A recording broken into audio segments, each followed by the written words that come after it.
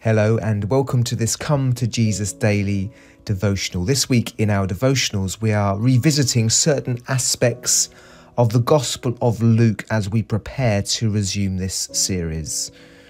Today we will review some key insights that we've gained from Luke chapter 3.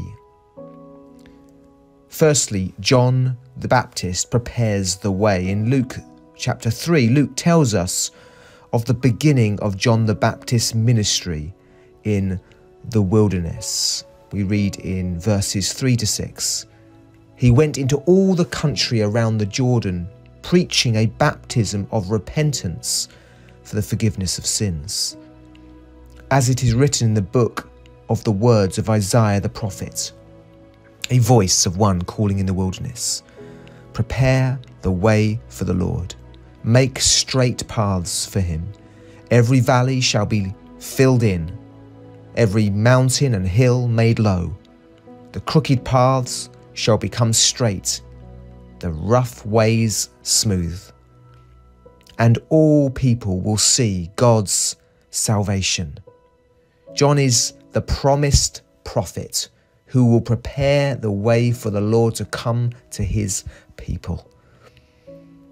The people had been waiting for the Messiah, and now John is preparing the way for him. However, some wonder if in fact that John himself was the Messiah. And we read in verses 15 to 16, the people were waiting expectantly and were all wondering in their hearts if John might possibly be the Messiah. John answered them all, I baptize you with water, but one who is more powerful than I will come, the straps of whose sandals I am not worthy to untie. He will baptize you with the Holy Spirit and fire. John is clear and quick to teach the crowds that he was preparing the way for the Messiah who is worthy of worship and who will baptize with the Holy Spirit and fire. He will give people a new heart by the Spirit and will sanctify his people by the fire of the Spirit, as Malachi the prophet promised in Malachi 3:1. I will send my messenger who will prepare the way before me. Then suddenly the Lord you are seeking will come to his temple. The messenger of the covenant whom you desire will come, says the Lord Almighty. But who can endure the day of his coming? Who can stand when he appears? For he will be like a refiner's fire and a launderer's soap. Secondly, Jesus is baptized. As the crowds listening to John's call for repentance are baptized, we have this surprising moment when Jesus, who clearly doesn't need to repent, comes to be baptized. We read in verses 21 to 22. When all the people were being baptized, Jesus was baptized too. And as he was praying, heaven was opened and the Holy Spirit descended on him in bodily form like a dove.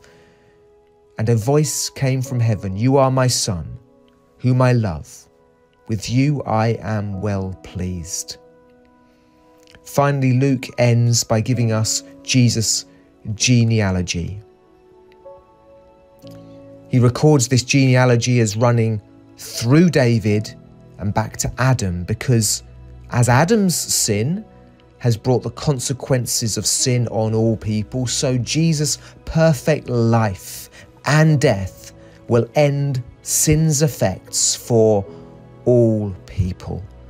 So in response, what are some of the things that God wants us to learn from this chapter? Here are 3 ideas, but there are so many things in this chapter. Firstly, Jesus is the promised Messiah. May we, like as the Father declared, be well pleased with him. He's the Messiah that has been promised. He has come to save from sin, but he would also complete his work by undoing all that Adam's sin has caused. We're called to live with future hope that Jesus will restore all things. So as we look back, may we also look forward with great hope. Secondly, John called people to repent in practical ways. We are to live worthy of our calling. Are we seeking to live holy lives as the Holy Spirit's fire continues to purify us? Finally, Jesus' baptism was about him identifying with sinners and was prophetic of his death and resurrection for sinners. Have we been baptized? Do we remember that it speaks of Jesus' death and resurrection for us and of our death and resurrection in him?